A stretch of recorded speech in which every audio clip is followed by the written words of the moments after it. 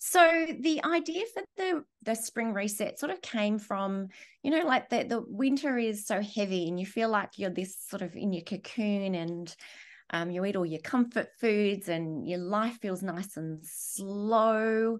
There's less social activities, and all of a sudden that spring energy starts moving in. And I don't know about everyone else, but I know that I start to think, the sun's shining and maybe I want to catch up with some friends. And it's almost like you feel like you want to throw off all that heavy winter energy and start to bring on that new spring energy.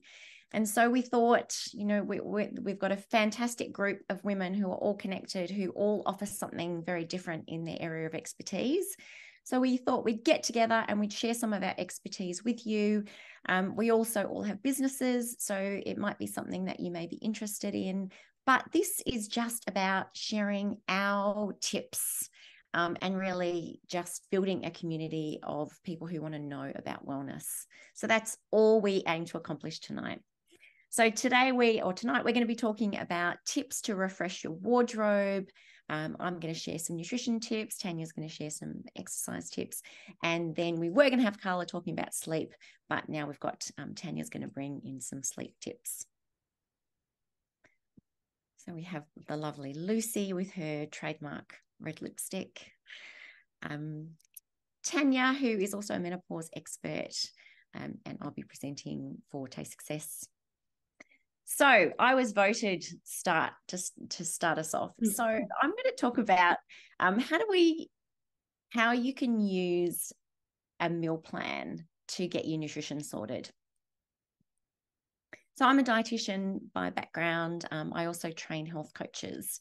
And in my years of being a dietitian, about 25 years, I've worked out that there's kind of a common theme when it comes to nutrition, and that is people often know what to do, but they struggle to put it into place. And so when spring, that sort of spring energy comes in, you start to feel a bit more like maybe I want some salads, or maybe I want some fruit, and it feels like you're ready to start new things. But even though we know what we should be doing, there's some obstacles that get in the way. One is the 5 o'clock overwhelm. So I don't know whether anyone else has this, that 5 p.m. what's for dinner. I hate that 5 p.m. what's for dinner personally. And I find that I cook the same meals. So it might be fried rice, or it might be a roast chicken and a bag of kale slaw. It might be steak and broccoli. And it's always the same. And my kids say that to me quite often, oh my goodness, Mum, hamburgers again. So sometimes we can make healthy choices, but they're just limited. And sometimes we just grab whatever's fast because that's, the best decision we can make at the time. So it might also be that we're busy. When you're busy, you want to get it all done, but you can sometimes find that you get to the end of the day and you've just run out of time, or you've got school activities and you're running from one thing to the next. And so you just grab whatever is the quickest. And it's not always the healthiest. So it might be Uber Eats, or it might be sort of a takeaway meal. Oh, sorry. See, I told you I had issues. Now you might also have random fridge-itis. So I don't know anyone else has random fridge-itis, but it's when you open your fridge and you go, oh, how do I make a meal out of that and that and that? I can't. So I'm just going to have to run to the shops. So even if your fridge is full of wonderful, nutritious foods, there's something missing to actually fashion it into a meal. And when we're not eating well, we can get on that energy roller coaster. So we can sort of grab meals on the go. Sometimes we rely on those really high carb choices because they're the fastest and they're readily available. Grabbing a sandwich is always easier, or maybe a muffin to keep you going. And then you end up with this kind of sugar highs and lows, and you end up with sugar cravings because you're just not giving yourself balanced meal options. And if you're a parent, you get parent guilt. So you'll think, I really should be doing better than this. I should be cooking in the kitchen, just like this lady with her daughter. But no, I'm throwing a toasted sandwich at my children. And so that kind of feeling like I know I should be doing better, but I'm not, can really get to us. And when we live this busy life, most of us are overscheduled. We're running between demands of family, demands of work. We're underfueled. We might be surviving on coffee, and we know it's not sustainable, and we want some more routine. And I think that's often where you find yourself when you're coming into a new season, is like, I don't want to be how I've been before. I want a new beginning, like that butterfly coming out of the cocoon. So if you feel like you're a little bit stuck in a meal rut, and maybe that the meals you're putting together don't have a great balance, like my steak and broccoli every night, there's kind of it's not bad, but is it balanced? We're almost, if maybe you're doing your last minute dash for ingredients, or you're sick of thinking what's for dinner, or you find that you are just so tired, all the good intentions fall away at the end of the day because you are just really can't be bothered, and you just choose the easiest thing. So if that sounds like you, then a meal plan might be a really great option for you to help get your nutrition sorted. So meal plans can save time. So you're not running to the shops because you've already thought of what you're buying. You've already bought the ingredients. You might have even prepped the ingredients if you're super organized. And then you don't open up the fridge and there's some things at the back that when you did your shop and you got your random food ingredients for your fridgitis, you thought, I'll definitely cook all of those things, and you didn't. And then you pull them out and you've got wilting vegetables, and you're throwing away a whole lot of what were healthy ingredients. When you're meal planning, it also makes it easier to stay on track with whatever your kind of nutrition goal is. So whether it's I want to eat more vegetables, or I want to eat more plant-based, or I just want to really make sure I'm getting the right foods to carry me through the day without the sugar crashes. If you've got a meal plan, then you can stick to it because you've actually thought ahead. You're making those proactive choices, not reactive choices. And you can also make sure that there's plenty of variety, that you're not giving your kids fried rice and hamburgers every day of the week. I know, I'm a dietitian. It's pretty hilarious, isn't it? So how do you create your own meal plan? When you're going to create your own meal plan, it's really simple. What I recommend that you do is you just brainstorm all of the recipes that you know that you make really well, that your family enjoys, so all the crowd pleasers, all the ones that you can kind of cook in that sort of 10 to 15 minutes, and just write everything down on a big sheet of paper. So, your fried rice and your hamburgers and your tacos and your steak and broccoli and ravioli and sauce, everything that you make that the family like. Get all of that out first. And then also think about, okay, so what are some cheat meals that I can have? Like, is it roast chicken and salad?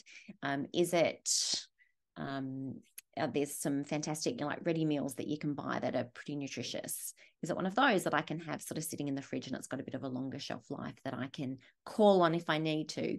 Or maybe it is having bread in the freezer and making some ham and cheese sandwiches for dinner. Like, sometimes cheat meals are okay. Eggs and soldiers. We don't have to beat ourselves up over everything, but just knowing that if you have to, you've kind of got some pantry staples that you can throw together and make a nutritious meal, 3-bean mix, those sorts of things. And the objective that we're really working towards is to create something that's flexible so that you can eat what you feel like. And the way to do that is to really kind of plan for maybe 4 nights that you would meal plan for. So the other nights, maybe you will be grabbing takeaway, or you will go past the roast chicken shop and grab a chicken. But as long as you've kind of got 4 meals sorted, you can start to feel that you're being more proactive with your meal choices. And then what you can do once you've got that list is you can open up your diary and you can look at, what have I got in the week coming up? When am I going to need to put a slow cooker on in the morning because I just need to come home and eat in that little half an hour we've got before we've got to go off to sport. It could be that you work out which mornings you need to do your prep, and you also work out what you need to pick up after school on the way home.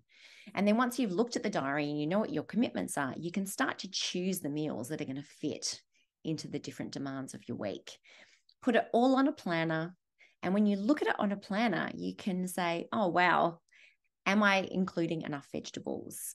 And then that gives you, because you've got the headspace, maybe you're doing it on the weekend when you do this planning, you can sort of look at your meals and you can say, right, I could put some peas with that. And then I know that there's something green. Or, I can take that for lunch the next day.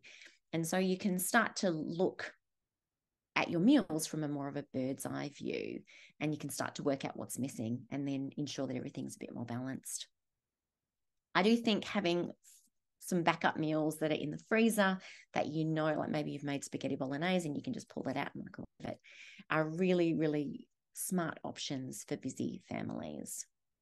And you know what? Sometimes you just need to start with 1 or 2 nights a week if you're not feeling confident, and just knowing that those 2 meals are there and ready to go can give you that peace of mind that you're making healthy choices on the nights when you might have been grabbing takeaway. The other thing that you need to do is decide the day that you're going to do this planning, and decide the day that you're going to do your shopping. So get all your recipes out, write your shopping lists, and then say, right, I'm going to go shopping on a Sunday afternoon and do my big shop, make sure I've got all my ingredients and that they're prepped.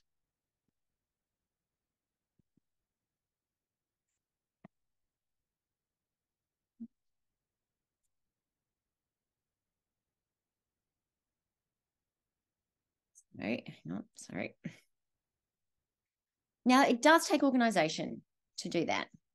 So if the thought of having to look through your recipe books and come up with your own ideas feels a little bit hard, and you think, I'm not sure I can not be repetitive, then maybe something like a done-for-you meal plan is a good option.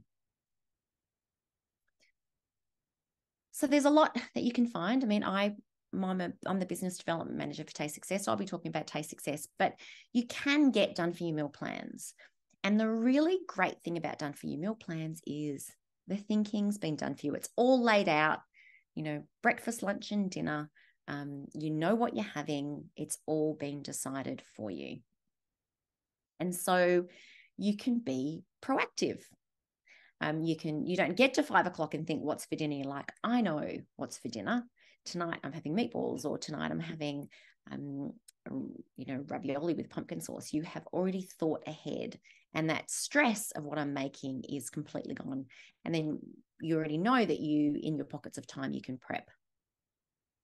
The other thing I like about done-for-you meal plans is that you try new things. So we did HelloFresh for a while, and what I loved about that was that I was trying new things. I had these recipes. I was trying new cooking skills. I was cooking rice from scratch.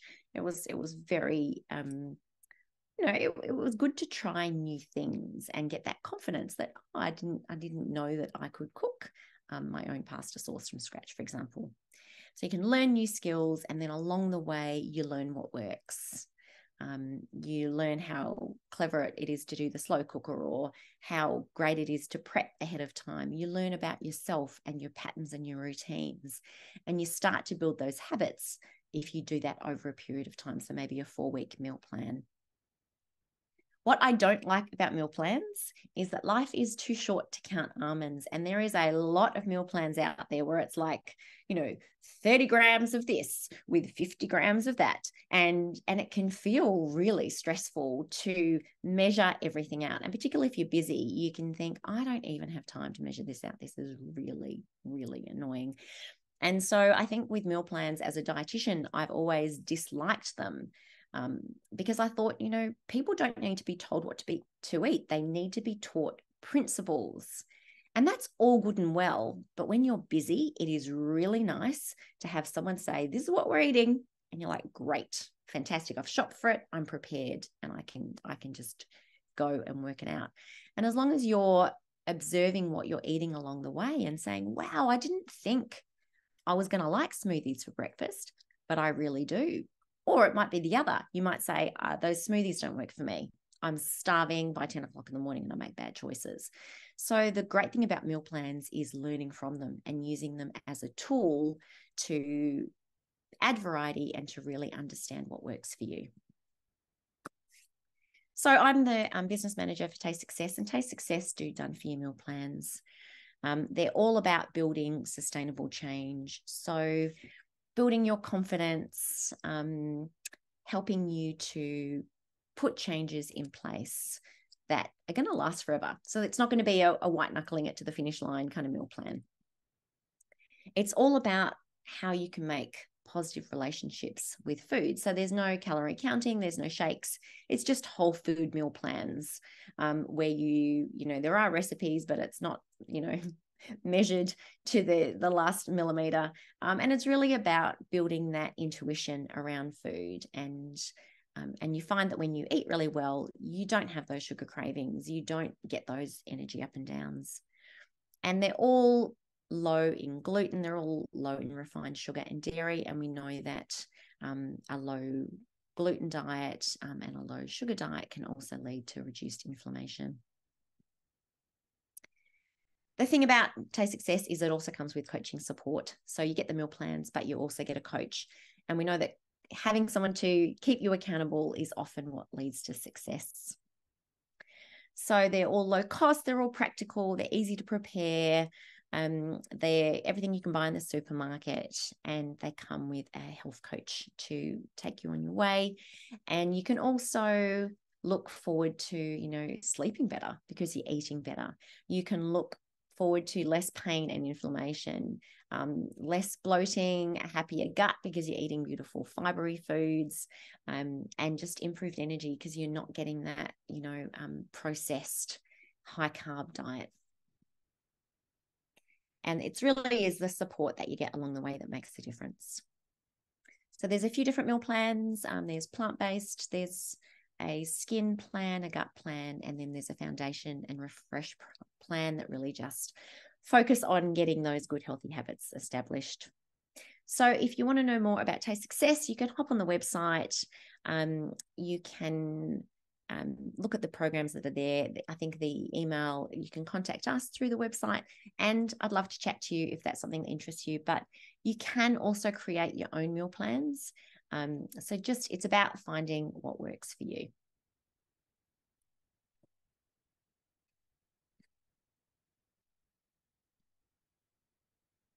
So that's it from me.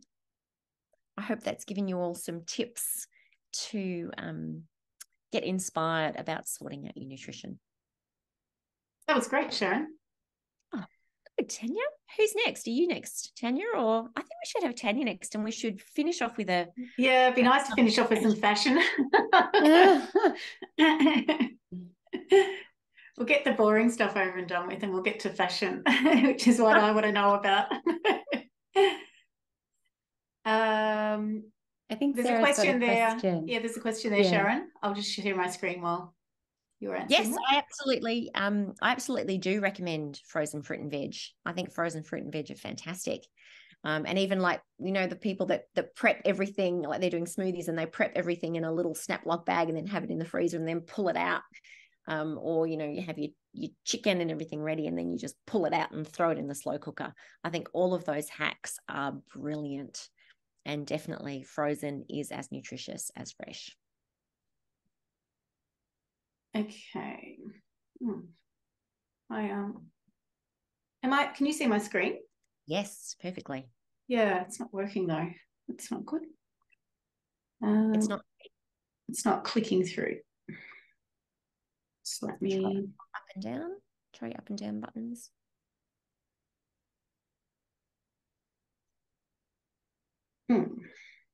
Lots of technical issues now. Just one sec. I'll just stop sharing my screen and just have a play. I'm not sharing my screen now, am I? No. Just one sec. Now we are hoping that we will run a few more of these. So every couple of weeks or once a month, we'll run just a wellness webinar. So I think we've got your email addresses. We're not going to flog you with emails, but we'll just send you an alert when we're running some more webinars if you'd like to join. Aha, that's good. Take it away. A lot of technical issues this session. Okay, so thanks, Sharon. So I will chat. Obviously, I am really passionate about menopause, health and wellness and fitness. I'm a health coach and have been a registered personal trainer for 30 years. However, my talk today is going to be just kind of general. It will relate to everyone. I'll touch on some things relating to menopause, but it'll be general. And I'll try to bring a little bit more about sleep into it as well. So I think spring is such a wonderful chance to reassess and realign the way you move and think about fitness. It really is an opportunity. So the weather is improving. There's better conditions. The landscapes are much nicer. Our days are longer, so we have more opportunities to move outdoors, and natural light enhances not only our mood, but also helps to reset our circadian rhythms, and that helps us sleep better. And it also allows for more variety, so preventing plateaus and keeping movement interesting. And I think that's a real key to making movement and exercise a lifetime thing. When we mix it up, then it doesn't get boring, and it's not only good for our body, but it's also good for our mind, especially as we age. So there's a lot of research showing that stepping out of our comfort zone and doing different things really does help. And I'd just like to also point out here, actually, excuse me, with regards to menopause. In Chinese culture, menopause is actually known as second spring. And I think that's so appropriate for tonight. And I think it's such a nice name. It's so much nicer than menopause. So very appropriate. Just a little bit about the difference between exercise and movement. So this is something I'm really passionate about. Exercise is all well and good. So exercise is more kind of the planned, structured, intentional movement that we might do and fit into our life. But then there's movement, and that encompasses exercise, but it's so much more. So movement is about how we move in everyday life. And I really do think that this is where we gain the most benefits, the movement we do in everyday life. It's all very well and good to, schedule 3 sessions at the gym or whatever a week. But if we're sitting on our bottoms working for the rest of the time or watching TV, then we're really not moving very much at all. So when we can incorporate movement throughout our day, we get so many more benefits. And when you look at people in the blue zones, people who live to over 100, they're moving a lot in everyday life. So it's really important to, I think that exercise is not really just what we do in an exercise class or at the gym. It's so much more. One thing I think is the most important thing ever is finding out your why. So can I just check, actually, can you see my full screen there? Okay, great. So I can't see it. Working out your why is really, really important, because this is what will help us hopefully create a lifelong exercise regime or movement regime. So, for example, my whys are that I discovered multi-day hiking in my late 40s, and I want to be hiking hopefully into my 90s. So it's really important that I maintain a really healthy and fit lifestyle so that I can do that. My other why is that I want to be traveling really into hopefully my 80s and 90s and sightsee on foot. That's really important to me. So I was away in New York a couple of months ago, and I just think you see so much more of a city if you can do it on foot. I think I ended up walking, it's the first time I've ever worn a watch actually when I've been away, and I think I ended up walking 19 kilometers a day it averaged out to. So that's one of my motivators. So trying to think about what your motivators are for why you want to move more and maintain your health and wellness and fitness into as you age and in your life now. And the most important thing of all, I think, is with regards to, people ask me a lot, what's the best type of exercise I can do? And I can give you the most optimal exercise regime for your body, for your life right now, for a menopausal woman or wherever you are in your life stage. But the most important thing is that it brings you joy, because I can give you this ideal program, and if it doesn't bring you joy, or if you don't enjoy it, you're never going to do it.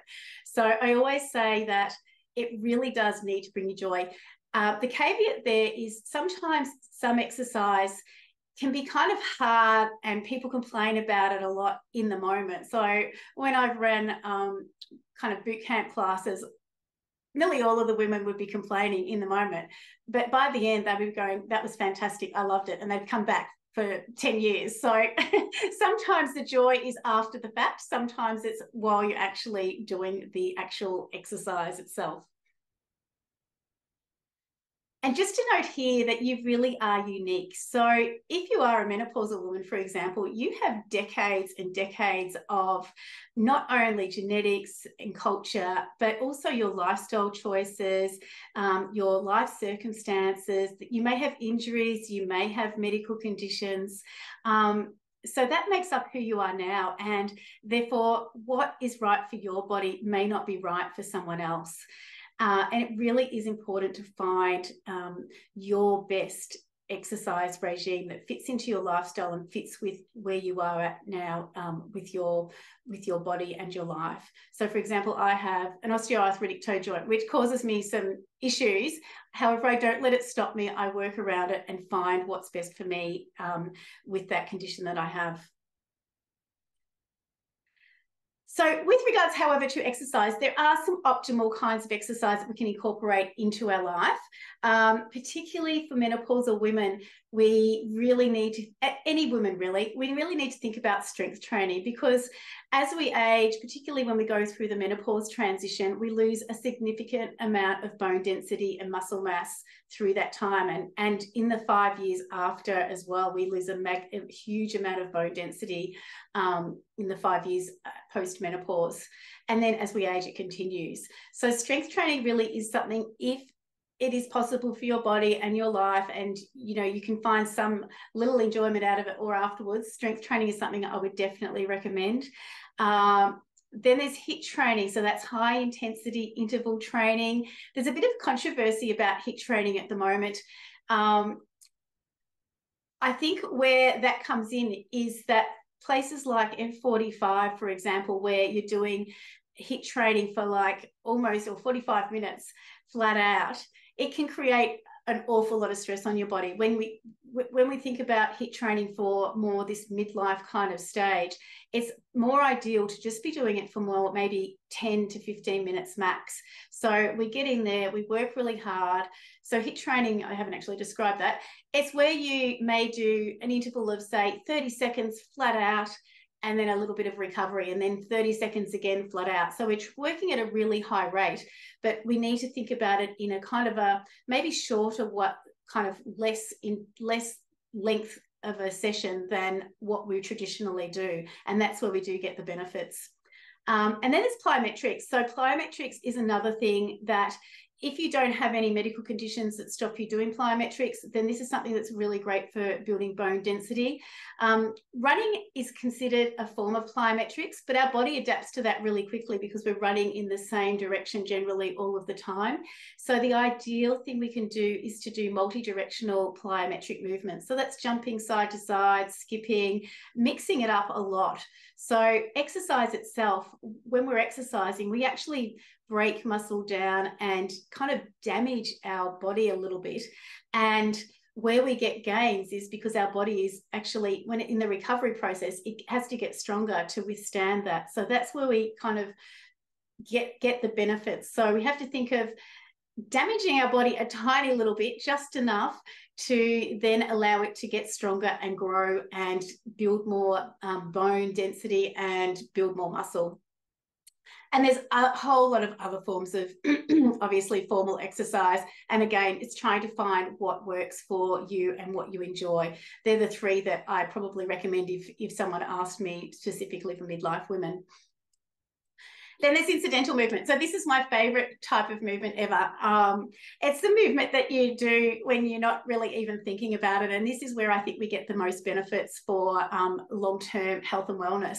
So just with regards to if you're sitting at a desk all day, just considering maybe getting a standing desk so you can sit and stand and move around a bit. If you can't, if you are in a spot where you can't do that, then setting an alarm and getting up and walking or stretching at intervals, say 20, 30 or even an hour, just mixing that up.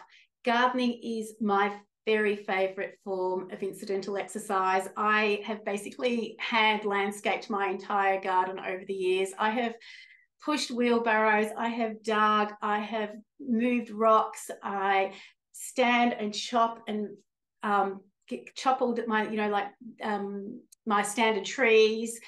I find weeding quite therapeutic. You're moving your body in all different ways. Gardening is, I think, one of the best kinds of movement you can do. You're also outdoors, getting sunlight, getting vitamin D. And I actually also try to actually garden now barefoot. So I'm getting benefits of my body and my feet actually working as well. So gardening, I think, is one of the best things you can do. I also like to share with people and just to think about it. So I don't love cleaning. I don't love washing my car. And however, when you think about things like this, or some people don't like gardening, but if you're getting someone else to do all of these things, you're actually paying someone else to exercise for you. So I hate to say it, but housework, vacuuming, for example, is really good exercise. Washing your car yourself is really good exercise. So just considering that, maybe sometimes instead of sitting at the coffee shop while someone else is there doing the exercise and you're paying them to exercise, and you're having a coffee, maybe consider that actually washing your car could not only save you some money, but also actually help you get fitter in everyday life. So just a little kind of thing to think about. I know that it's not everyone's ideal to do those kind of things. And then there's movement snacks. It's another way I think we can really, and it kind of goes a little bit with incidental exercise, we can really add a lot of movement into our life with movement snacks. So I often take my dog, Chili, for a walk just once around the block in the middle of the day. And I might do that a few times just to break up when I'm sitting a lot. So it doesn't seem like, a lot of people think, oh, you have to exercise for an hour to get any benefits, or even half an hour, but you really don't. A whole lot of little 5-minute forms of exercise really do add up. Things like using stairs instead of escalators or lifts.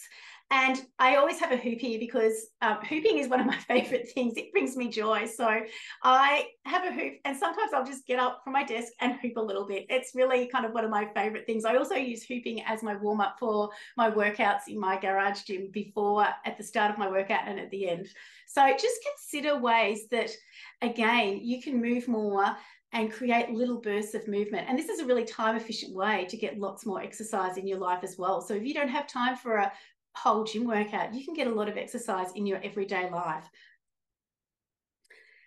And with this new season, I think it's a really great opportunity to think about doing something new. And as I said, there's so many benefits when we do step out of our comfort zone and try new things, particularly as we're aging. So it really does provide a lot of benefits for our mind and our body to be moving our body in different ways, and also, again, doing things that might scare us. So as I mentioned, I took up multi-day hiking in my late 40s. The same with surfing. I'd always wanted to surf. I thought I would look like an idiot. I do look like an idiot, but I surf now and I love it. And I don't get up very often, but I do occasionally, and it is the best feeling. And paddleboarding is one of the things. I want to buy a paddleboard this summer, and start trying that. So consider something new. It really is a really great opportunity as the weather warms up to think about incorporating something new into your life. And then nature. So this is where I think the little bit of sleep comes into it. So morning light is really important. I always consider that I start preparing for sleep when I wake up. So I always get outside and get morning light into my eyes. That helps us to reset our sleep-wake circadian rhythm, and will help at the end of the day when we're trying to go to sleep. If you can get another walk in as the sun's starting to set, that gives you a lot of benefits as well, or some kind of movement in nature at the end of the day. That's really great. The other benefits of nature, I think, are really good are that, for example, if you're walking on a treadmill, it's just the same. There's no difference, and your body adapts quite quickly. When you're out in nature, there's all different things. There might be tree roots, or there's uneven ground, there's different surfaces. So your body has to stabilize and adapt, and your ankles move around a bit. So you're getting strength in all different parts of your body. So a simple walk outside compared to on a treadmill, for example, is a whole different thing. You'll get a lot more benefits from being outdoors. And there's also a lot of research showing that being outdoors in nature is really good for your mental health. So I just don't think there's any downside. And with spring, I think this is a great opportunity to consider exercising in nature. And then just quickly, I never underestimate the power of walking. This, I think, is one of the most important things we can do for our health. There's so many benefits, again, for both our body and mind. It's simple, easy, available. There's no downside. Something I always like to try to get across is to view movement not as an inconvenience, but as an opportunity. So often we kind of think, oh my God, I have to go and exercise. But when we try to reframe that and think of it as something that's positive, that's something that we're doing for ourselves and it's giving us energy and joy, then we can look at things in a whole different light. Just a little note here that it is really important to find balance. So sometimes I find that people, when it gets to spring, they get really excited. They go flat out at the gym for 2 weeks. They end up either burnt out or injured. It defeats purpose. So we're kind of looking at creating a lifestyle, not just this let's get ready for summer panic kind of thing. So my challenge to you from today's talk is just a few things. To identify your why for why you want to move more. To think about ways that you can move more in everyday life, not just in an exercise class or something. And then to maybe try just one new activity in nature. And those 3 simple things can really make such a difference to your life and utilize this fabulous season. And just to finish off, this is just a little statement that I've come up with. So as the world outside begins to blossom with new life, so can our fitness routines. It's a season of renewal, and just as nature undergoes a transformation, we too can embark on a journey to rejuvenate our bodies and minds through movement. So thank you so much.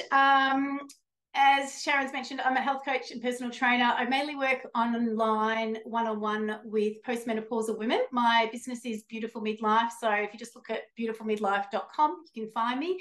And I'm on Instagram at Tania Dalton. And yeah, so have a think about how you're going to move this spring and how you're going to enhance your life through movement. So thanks, Sharon. I'll stop sharing my screen. Tania, I love that. Thanks. Yeah, I loved your, it is an opportunity to move, think of it as something we get to do, not something that we have to do.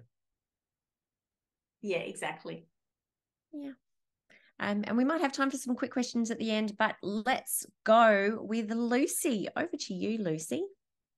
Hi, everybody. It's lovely to, first of all, I just want to say I got so much out of both Tania and Sharon, your presentations tonight. It's a great reminder. I think just, healthy food, movement and exercise is, something that, we just need to incorporate into life.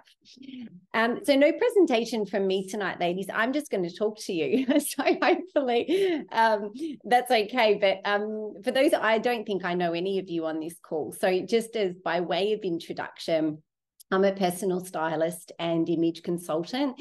I work exclusively with women, and I tend to work with women who are 35 plus. And I'm really all about building not just confidence through your style and your wardrobe, but actually using your style as a tool for self-discovery and, to actually learn how you can really authentically express yourself through what you wear.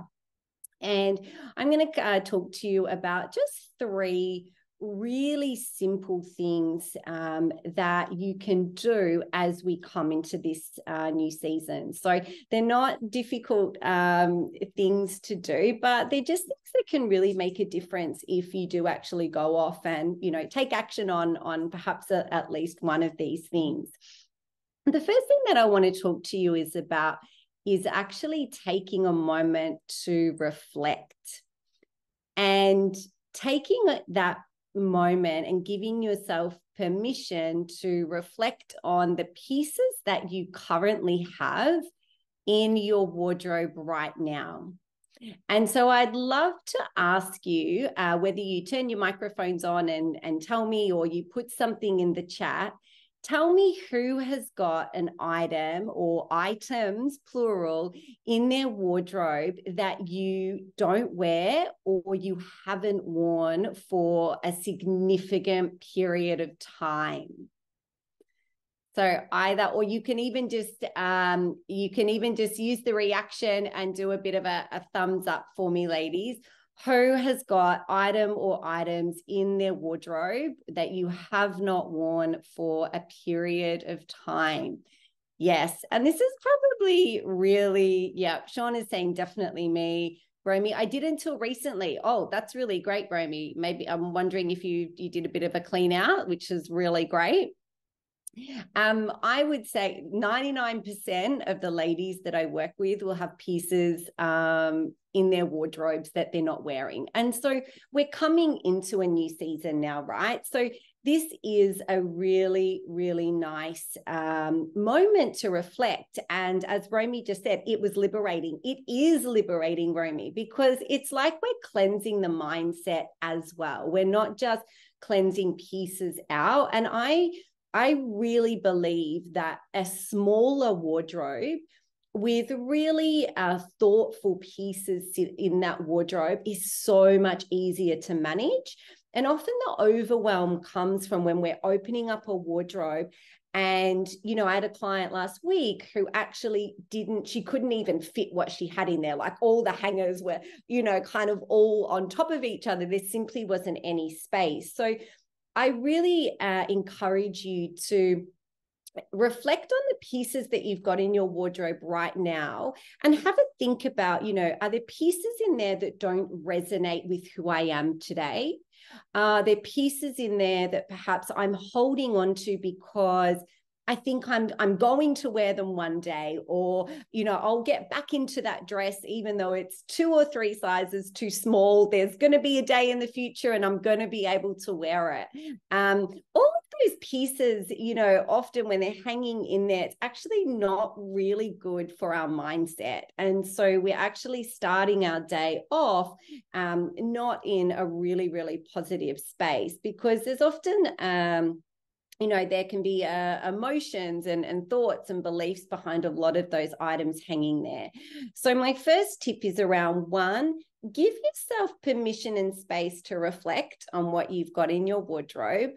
And I would love if you go off and remove at least one piece after tonight, a piece that you know just isn't right for you. And I think, like Romy said, you will find it liberating. And I do recommend, you know, doing a review of your wardrobe. Spring's a great time to do it, but also reviewing it again in 6 months, because we change and we evolve as people. And I've found, you know, I'm in my 40s, and as women, as we go into our 40s and our 50s and you know, 60s, we change and we evolve. And so if we're regularly reviewing, reflecting, and removing, you know, pieces from our wardrobe, that's giving our wardrobe a chance to evolve with us. And obviously you're going to have some favorites and some staples and some beautiful investment pieces that are going to be there for, you know, 3, 5, even up to 10 years. But otherwise we do, you know, want to be able to just make sure that our wardrobe is keeping pace with us. So that's my first tip: new energy, bit of freshness, cleanse your wardrobe, and cleanse the mindset. The second thing that I want to talk about now is to go off and treat yourself to something. So whether it's you go off and treat yourself to getting your hair done, go and have a beautiful facial or a massage, you might go and get your nails done, go and get your makeup done. Who here has ever gone and had, you know, like a makeup lesson at one of the, either at a store or you've actually had a makeup artist do it for you. Has any of the ladies here, gone and had their makeup done or had a makeup artist help you? Tanya, yeah, too long ago.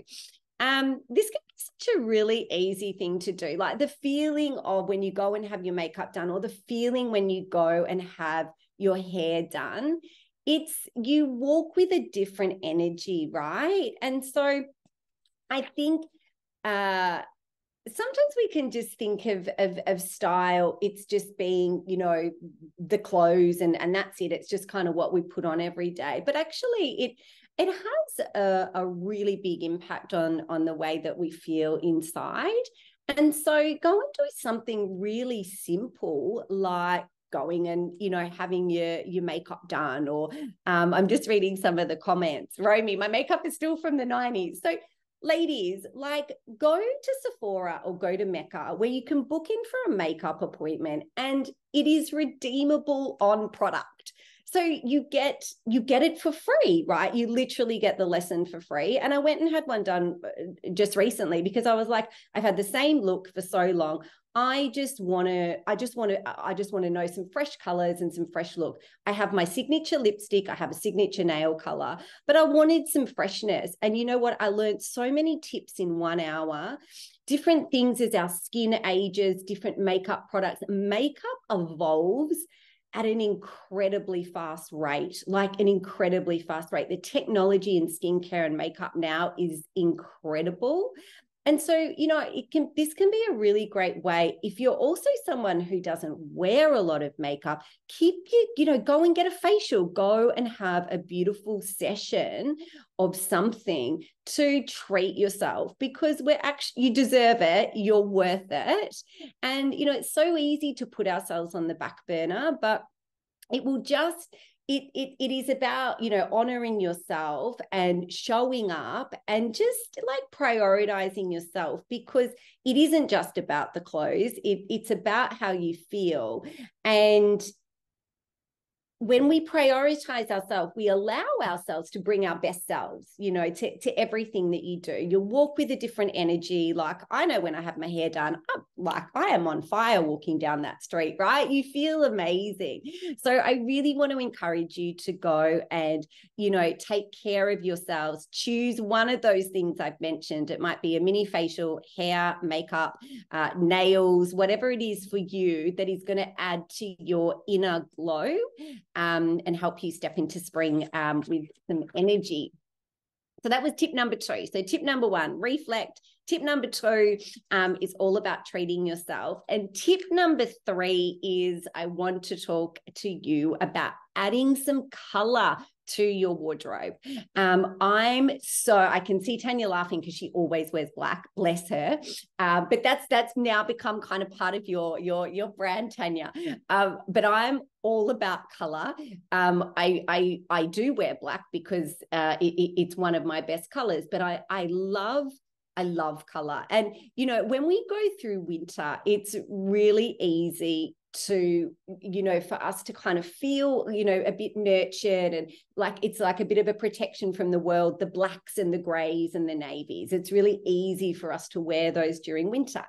Plus, they're also predominantly in the stores during that time. But one of the great things about spring is if you're going out into the stores now, or you're having a look at what's coming through, spring is when we generally start to see a lot of new colors coming into the stores. So there's lots of greens out at the moment. Green has been a key color for really the last, sort of two years. It's coming through again. There's lime greens, there's pale greens, there's seafoam greens, there's loads of greens. There's lavender, there's purples, there's beautiful aqua blues, there's lemon in the store now. And so, Tanya was mentioning, just about kind of trying something new. I really do encourage you to try a different color. Even if you're just going to the store and trying something on in the change room and you're not even, purchasing it. But the thing is, color has the biggest impact on your overall look. it's the first thing people will notice and see on you. And it is going to contribute to how healthy you look, how vibrant you look, and so forth. And so we can often be a bit scared of color. A lot of women I speak to say, oh, I'm going to go for the black or the navy, because that's within, you know, what I kind of feel comfortable with. But, you know, when I have women come to my studio for a color analysis, and when I put a color on them, not only does their face light up when it's the right color, but their mood changes. Because, you know, color, there's not just a physical change in the way that we look, there is a psychological impact, and it really does impact in our mood. So I would also like to challenge everybody to go and try a new color, buy, you know, maybe one new color, or even if you're just trying it on in the change room. If it feels too difficult, if color just feels like something like, oh, wow, like I'm just, you know, I'm not sure where to start. And if you're Melbourne based, or if you're based elsewhere, I do color analysis. And that's something that you can come and see me if you would like to do it, but it's something that works beautifully virtually as well. And that gives you a palette of colors, so you don't have to worry about figuring out what colors suit you. I will tell you exactly which ones to go and purchase. So I'm just going to quickly do a quick recap of the 3 things that I shared tonight. And if anyone's got any questions about anything, please let me know. So the first one is to do a bit of a reflect on the items that you do have in your wardrobe, and try and remove at least one piece that isn't working for you. Number 2 was go and treat yourself. Go and treat yourself to something really lovely that's just for you. And number 3 is to add some color to your wardrobe. It could even be a new scarf. You could even add color through a nail polish or a lipstick. It can be as something as simple as that, or an accessory, and take advantage of all the beautiful colors that are out now in the stores. So I hope that's been helpful. And if you want to get in touch with me, stylerisers.com, or come and connect with me on LinkedIn.